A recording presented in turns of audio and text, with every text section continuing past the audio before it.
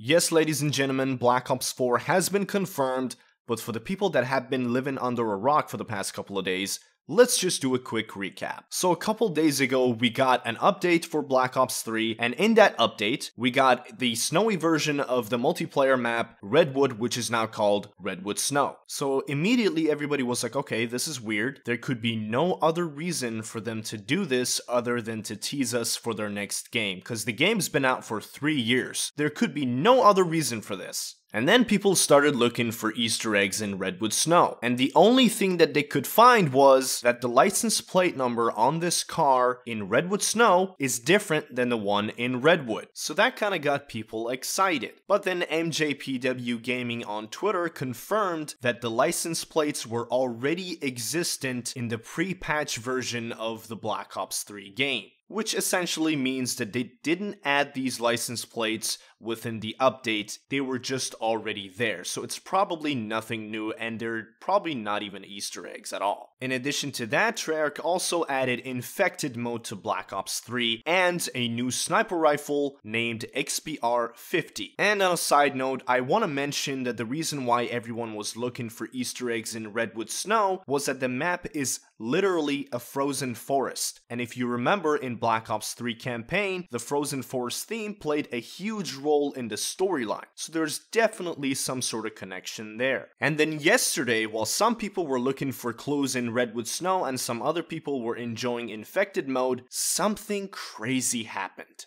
Houston Rockets player James Harden was seen wearing a hat with the Black Ops 4 logo on it. When I saw this, I literally lost my shit. Not because it's Black Ops 4, but because this pretty much means that the viral campaign for the next Treyarch game has begun. Okay, now let's address the elephant in the room. A lot of people were saying that, hey, that's not how you write 4 in Roman numerals. It's supposed to be IV, not 4 eyes. And then some other people were saying it's 4 eyes, not because it's going to be Black Ops 4, but because it's going to be the sequel of Black Ops 2. And that makes a lot of sense, because between Black Ops 2 and Black Ops 3, there's a huge chunk of time and story just missing. And this could be the perfect way for Treyarch to address that in their campaign mode. And also don't forget that they probably know everyone wants boots on the ground. And this is perfect for Treyarch, because they can have a game set in near future without the jetpacks, since everybody hates those fucking things.